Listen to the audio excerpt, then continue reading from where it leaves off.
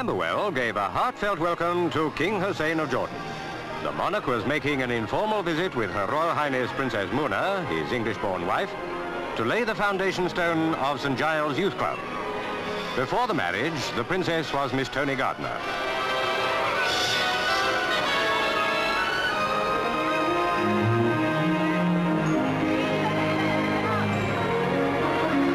King Hussein accepted this engagement out of friendship for the Vicar of St Giles, the Reverend John Nicholls, whom he met in Palestine during the World War.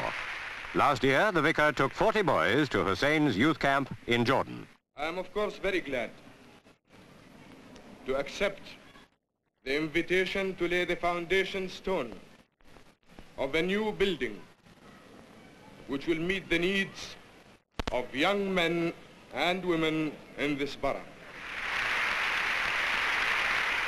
The club will be built in the vicarage garden. It will cost about £30,000 and will be affiliated to the London Federation of Boys' Clubs. It got off to a royal and friendly start.